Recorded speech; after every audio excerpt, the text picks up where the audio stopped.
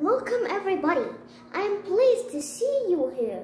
Let's start Great Expectations, but first let me introduce myself. I am Yassin Mohamed Said.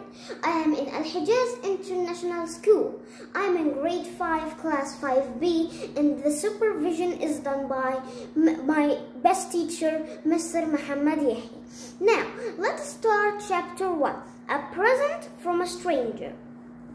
One day, there was a boy named Philip. When he was young, he only managed to say Pip, so everybody called him Pip. Unfortunately, Pip's parents died when he was a baby, so he couldn't remember anything about them. The only thing he could do is to visit the gravestones in the churchyard. It was not very far, only 1 mile away from the house. He lives with his sister, Mrs. Joe, and of course it is married to Mr. Joe Georgery, the village blacksmith. One day Pip was going to the churchyard to visit the graves as usual. A very tall man, dressed all in grey, his clothes were torn, and also he had a chain on his leg, appeared suddenly at him, and he told him, "If you say any word, I will cut your throat." Pip didn't say any word. He was very afraid, until the man asked him some specific questions. "Who are you?" He said, "Pip, sir." "Do you live with your parents? Where is your parents?" He pointed to the gravestones. So the man knew that they were dead. So he asked him, "With whom do you live?" He told, with my sister, which is married to Joe Georgery, the village blacksmith." The man was very surprised, like, blacksmith? Because he had a chain on his leg. He wanted to break it.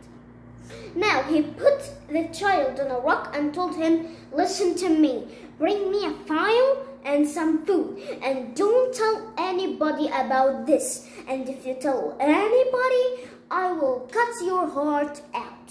Pip was very afraid of his words and ran very fast back to the home. His sister asked him, "Where were you all this time?" Pip said in a very gentle way, "I only went to the churchyard." His sister said, "Churchyard, you will send me to it one day." Mr. Joe was very good and gentleman, but his sister was very tall and her face was red, and she was using her hands freely against Pip and also against her husband, Joe. They ate lunch and Pip went to sleep. The next day, when the sun rised a bit, he went very fast to the kitchen and he thought, "We have enough food for the Christmas.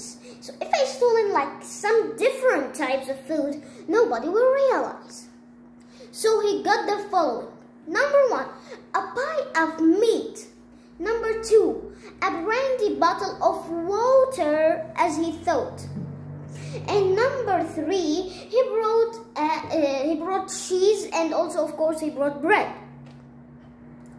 And he stole the file from Joe Georgery's box, and he went back to the churchyard 1 mile. Of course it was easy, but hey, the weather was very foggy, but his memories used it. He used his memories, and he remembered the way he could go to the churchyard.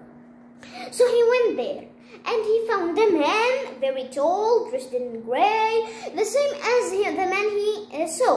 He touched him, but it was the wrong man. When he turned to see Pip, he got very afraid and ran very fast. Pip didn't know the face of the man he saw last time. So of course, when somebody runs from you, you don't know him. So he continued walking and he found the right man.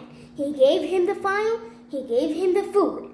This man ate the food very fast, but in the middle of eating, Pip said something very strange. "Fortunately, your partner is not hungry." The guy stopped eating and said, partner. But which partner? The guy said, I saw a man, all of him like you, tall, dressed in grey, clothes torn, and he had also a chain in his leg. Like this guy thought of also the other guy and knew him, and he wanted in a way to murder him. So he told him, give me the file, be quick. Pip gave him the file, and that like made Pip very scared and terrified.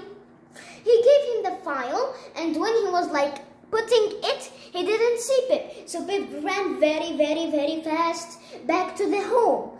And this is the end of chapter 1. Hopefully you enjoyed it. Bye bye.